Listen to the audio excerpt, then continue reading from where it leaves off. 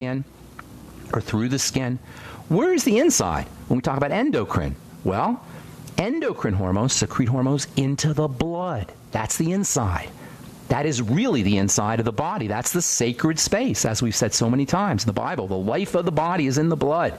It's the holy of holies. The blood is the holy of holies, and nothing gets into the blood unless it's been vetted and purified. And there's an assurance that it's not going to mess things up. This is the problem with leaky gut syndrome. This is the problem with digestive health issues. Crap food and undigested food, because of a lack of enzymes, by the way, digestive enzymes, a lot of the times, get into the blood. And this is where disease comes from. We said this so many times. The life of the body is in the blood. It is the sacred space. When we talk about endocrine hormones, we're talking about hormones that go into the blood. And from there, because the blood contacts everything in the body, once the endocrine hormones go into the blood, they can contact every single cell in the body. If you could look inside your blood, you would see it absolutely packed with endocrine hormones floating through the blood and contacting every single cell in the body. You've got 100 trillion of them. I'm telling you, to me, that is one of the most astounding aspects of all of anything. I was going to say all of biochemistry and all of biology, but really of being alive, that we have 100 trillion little entities, independent entities, that are somehow cooperating with each other in a congruent and coherent enough fashion to create us, in a congruent and coherent enough fashion that we don't even know we're made up of as a composite. We're made up of 100 trillion living entities. And how these living entities communicate with each other and how they operate in such a coherent fashion, well, you can thank your hormones, because that's the job of the hormones. Via the activity of the hormones, the body becomes a unified whole. All the cells of the body operate coherently and congruently via the activity of the hormones, the endocrine hormones, the hormones in the blood. So the glands secrete hormones into the blood, and from there they contact every single cell in the body. The adrenal glands are your classic endocrine glands, your classic endocrine hormone glands. The first endocrine hormones were actually found in the adrenal glands. Epinephrine was the first endocrine hormone to really be researched at the turn of the 20th century. That's really when we started to explore hormones. They knew about hormones. They knew there was something that was being secreted in the blood as early as the mid-19th century. But they didn't know exactly what was going on. There was kind of a debate between people, scientists who thought that the body was chemical primarily, and that the body initiated its activity via chemistry, and other scientists were thinking that the body was electrical primarily. Today we know it's both, electrical and chemical, and these are the two major control systems of the body, the nervous system and the hormone system. But at in the middle of the 19th century, there was kind of a debate. Was it body electrical or was it chemical? And start to research and start to look into what the body was. By the turn of the 20th century, by 1900, they had discovered the first hormone, which was called epinephrine, or adrenaline we call it today, came out of the adrenal glands. So the adrenal glands are considered the classic endocrine-making glands, but there's other glands that are important as well, obviously. The thyroid gland, thymus gland, ovaries, testes, pituitary, all of these glands.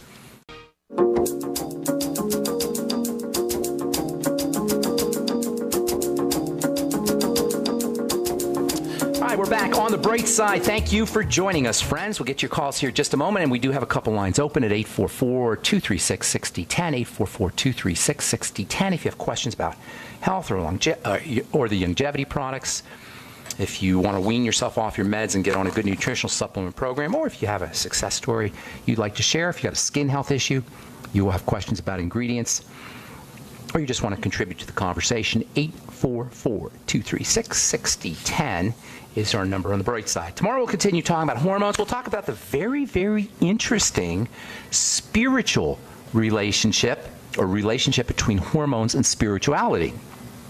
I consider myself personally a spiritual person, and I don't really think there's a separation between our spiritual natures and our physical natures. We make that distinction artificially. We make a lot of distinctions artificially.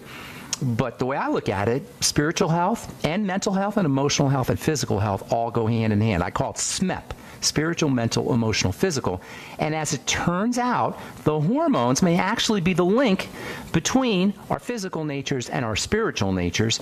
And we'll talk about that tomorrow. There's a really cool connection between the hormones and spirituality. We'll address that tomorrow as we continue talking hormone health.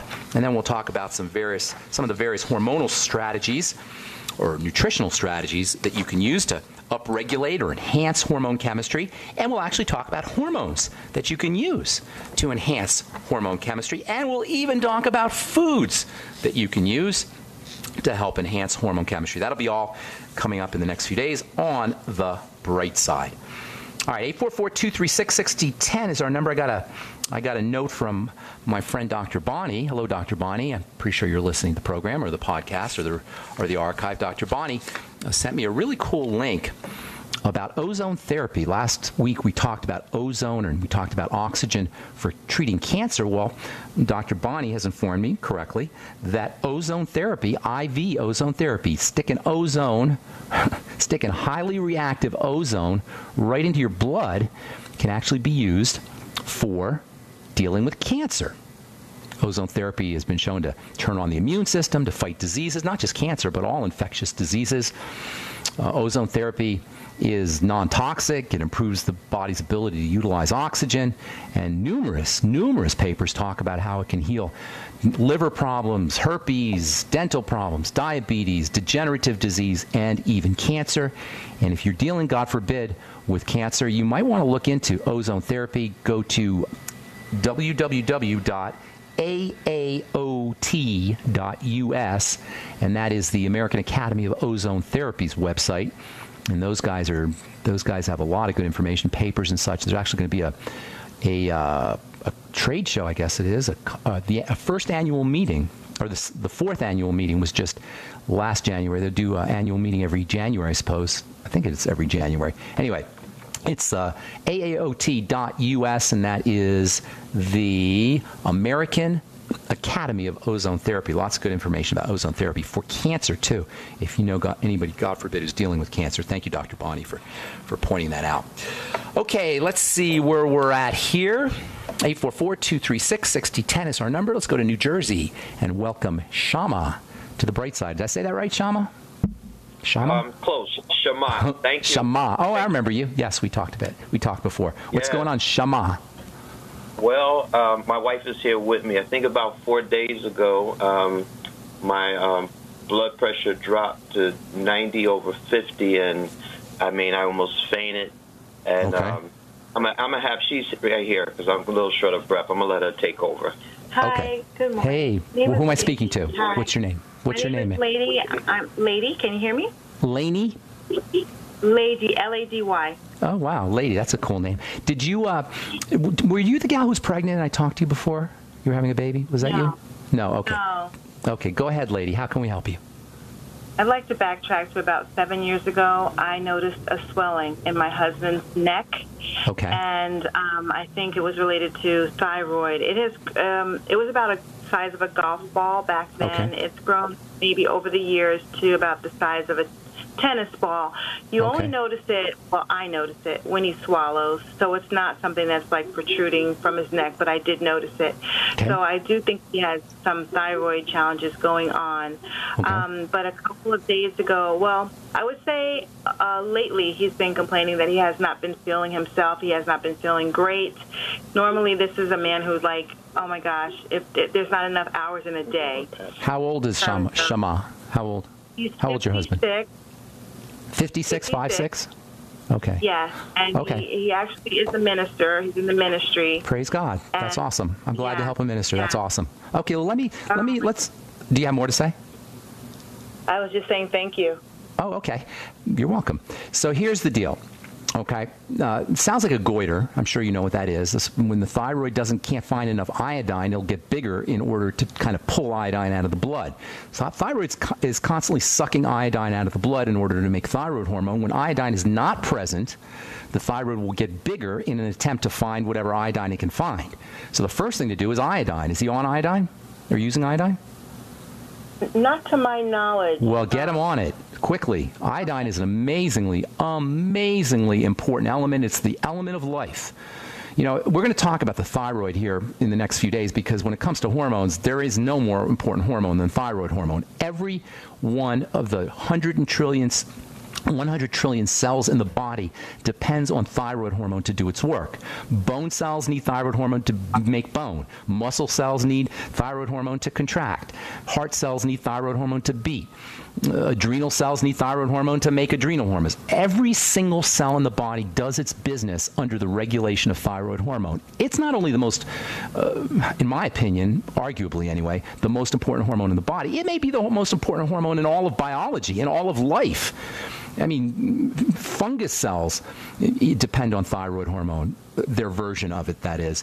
All cells in life, in biological life, all cells, higher cells anyway, animal cells for sure, depend on thyroid hormone. It's a super important substance.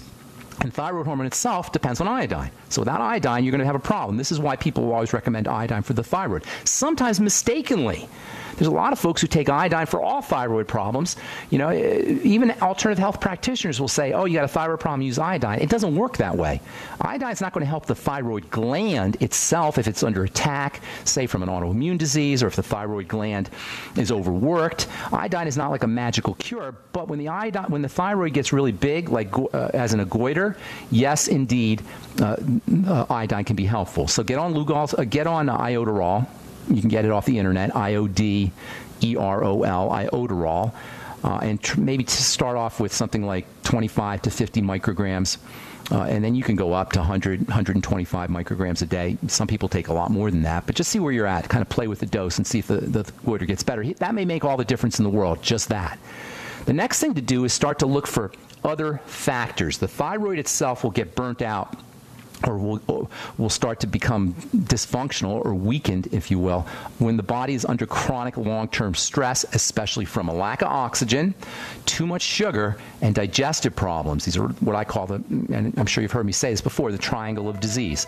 The digestive system, the blood sugar system, and then the adrenal thyroid link, the adrenal thyroid axis, or the adrenal thyroid complex. So by backtracking to stabilizing the adrenal glands through deep breathing techniques, and I'll tell you a few other things you could do, and then stabilizing the blood sugar, and then working on the digestive system, you can do a lot of things for the thyroid, especially if it's something like Hashimoto's thyroid. Hang on, we'll finish up when we come back from our break, lady. Thanks for your call. Don't go away. I'm Pharmacist Ben. You're listening to The Bright Side. We'll be back right after this. All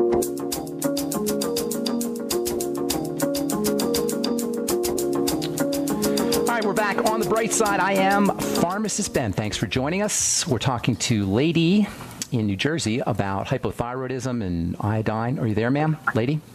Yes, I am. Thank you so much, Pharmacist Ben. And I did want to let you know that... Go ahead. No, you go ahead. Okay. Go ahead. I did want to let you know that the swelling it's not symmetrical, it's asymmetrical. It's more like just on one side, very large on one side. That doesn't necessarily mean. You know what you might want to do is go to Google Images. I don't know if you ever use that. Google Images and Google goiter. And you'll get a lot of pictures of goiter. Some of them are hideous, and it doesn't sound like your husband has that severe a problem, but it does sound to me like a goiter, and he does have some of the symptoms of that. Low blood pressure can definitely do it. Adrenal fatigue can do it, which in turn can be caused by blood sugar problems and digestive problems. These are your points of control, okay? So iodine can help if he has an iodine deficiency, and the chances are pretty good that he does. Is he a seafood eater? Is he a vegetarian? Mostly vegetarian, yes. Mostly vegetarian. No, he's not eating fish and seafood? I should say.